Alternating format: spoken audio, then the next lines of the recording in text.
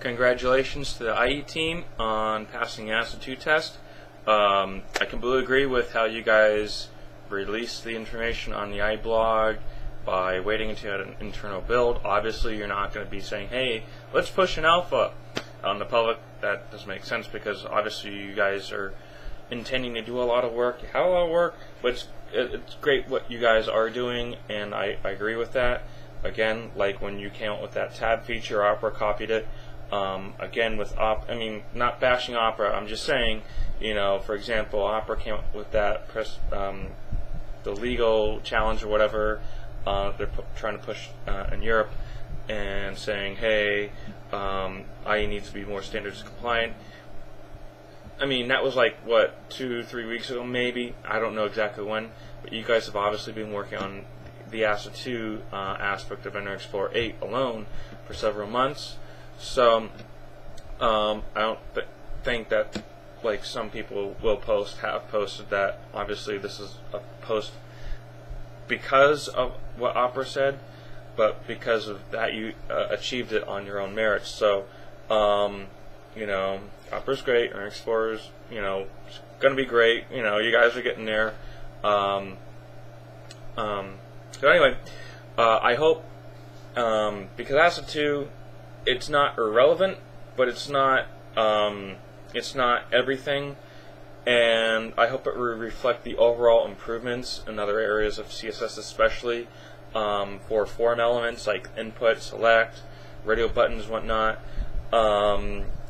And a quick issue on Internet Explorer 7, when you go to the site options on my site and you manually click on the select menu within the label, it triggers the pop-up blocker, and this is on the image and the standalone. I know you guys are like, don't use standalone, but it works. I haven't seen any differences. But anyway, so I really would like to see added support for CSS3, even if it's proprietary.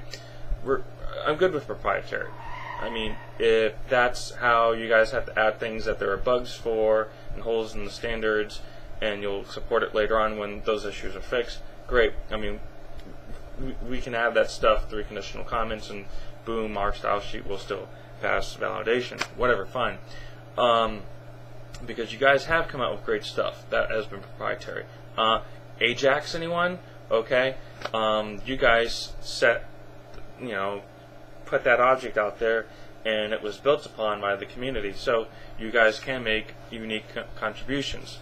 So it's retarded to knock Microsoft just because you guys are Microsoft. You guys do some great things, can have disagreements, okay, but we're not gonna, the hostility needs to simmer down. Obviously it has, thankfully. Anyway, big issue, triggering IE standards mode. I'm trying to make this as quick and dirty as I can. IE6 HTML4, IE7 XHTML transitional, IE8 XHTML strict 1.0, IE9 XHTML 1.1. Do you see where I'm going with this?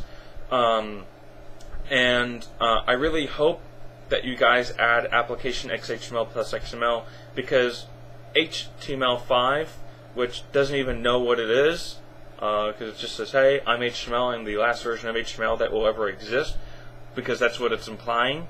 And there's so many disagreements with things like href attribute on all elements. Yeah, let's just have every element on the website just link to something, because that's not going to get abused. No, but we do need a legitimate block element that can be, I think Anchor should be allowed to encompass within a specification block elements to add complete keyboard accessibility without the need for JavaScript. That is one benefit that is in HTML5 that would validate, I think. But anyway, so what I would say is give us HTML5, some of the HTML5 features like ping on the anchor, but allow us to implement it, because obviously it's not done. So we might have a standards mode for CSS, but we could have a quirks mode with proprietary implementation, because it would be in its own right a Quarks mode implementation for, say, ping. But we could have it validate by adding it in the XML aspect of, you know, modifying our doc type in XML and all that. So we'd say we'd have XML 1.0 strict would trigger IE8's standards mode. We'd have the application XHTML plus XML support that a lot of people have been clamoring for, including myself. And then you guys could, let's say you do decide to make massive changes to the standards mode in IE9, and that you really, you know, you've caught up completely, and now you're surpassing other browsers. You know, I'm all for you guys improving the browser. I understand the not just the rock and a hard place position Chris Wilson's in, but the rock and a hard place Homer Simpson style position Chris is in. Hopefully this will be a useful suggestion. I had another idea. It was like CSS comments for triggering it, but it doesn't really seem it might be a valid recommendation, but so I mean, you could technically say, let's say you have the 1.0 strict and 1.1. You could trigger both 1.0 strict and 1.1, and then in IE9 would specifically require 1.1 to trigger its standards mode, and you could reserve 1.0 strict in IE9 to trigger the IE8 version standards mode. So anyway, that's my recommendation. Add some HTML5 features like ping, support it in a Quarks mode aspect through proprietary. If you can't figure a standards way to implement it, fine, that's great. Some support is better than none. Add some CSS3 property support. I don't know what you guys do with selectors. Someone mentioned we have before and after. It would be great to have last support, whatever it is, in CSS3. CSS3 selectors are great, but property support, if you go to my website, you click on the site options, and you enable CSS3 in Safari, which has, you know, this whole best browser argument is stupid. It depends on what you're talking about. Safari kicks slightly more butt than Gecko on its CSS3 support because of properties. If you turn it on, you'll see you can resize the latest news. There's the border shadow. It has rounded corners. It does have the multiple column layout, but then it adds support for a border on there. So, I mean, you know, Firefox is second best on CS3 support, and Opera is lagging behind, so whatever, okay? I gotta keep this short because YouTube is evil with not allowing me to post all the stuff I want to say, which is fine because, you know, whatever. Again, congrats. Hopefully we'll see as great of an improvement for other aspects of CSS as we have with Acid2. And, you know, when you guys are ready to post, please take all the time you need to really squash as many bugs as you can.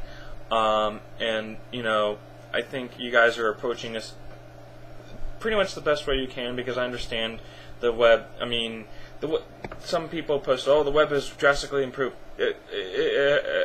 Some, like, independent people like me, yes.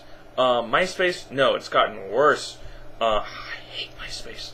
And the biggest favor in the world, designers deal with client-side, developers deal with server-side. Stop reference. It's not interchangeable, okay?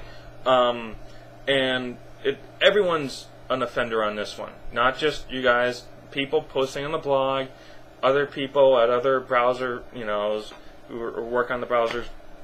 As a designer, I am a professional web designer. I am an entry-level web developer. Okay, web developers deal with ASP and PHP and Cold Fusion and all those server-side languages. Then you have, you know, your servers. You have your server admins. Then you have your web designers. You have your graphic designers. Graphic designers don't know web design. They know Flash, blah blah blah. Okay, so I would be offended to say, if someone called me a graphic designer. I'm a web designer. I deal with browser-specific issues. So please stop using the term interchangeably it is about black and white, on and off, true and false as it can get. So I know it's a minor technicality, but it means the world when you reference the people like that. Anyway, so congrats, keep up the hard work, and hopefully the hostility will remain at its lowered level on the blog. Take care, guys, and happy holidays.